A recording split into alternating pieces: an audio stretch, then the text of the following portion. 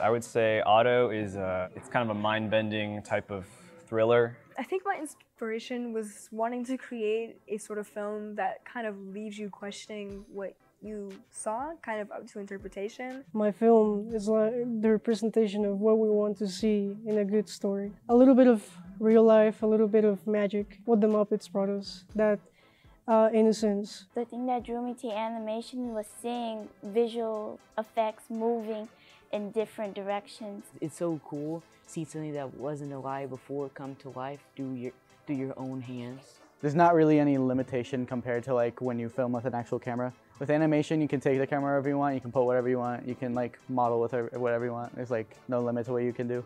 I love getting to watch other people's work. I'm excited to see if other people made horror films, what people's vibes are. What type of ideas they have, type of styles they have, maybe I could use in the future, I don't know. I'm excited to see everybody's films. When you're coming up with an idea, be creative. Sit down, have some time to think. If you feel afraid to make an idea of yours, it's always worth it, it's very fun.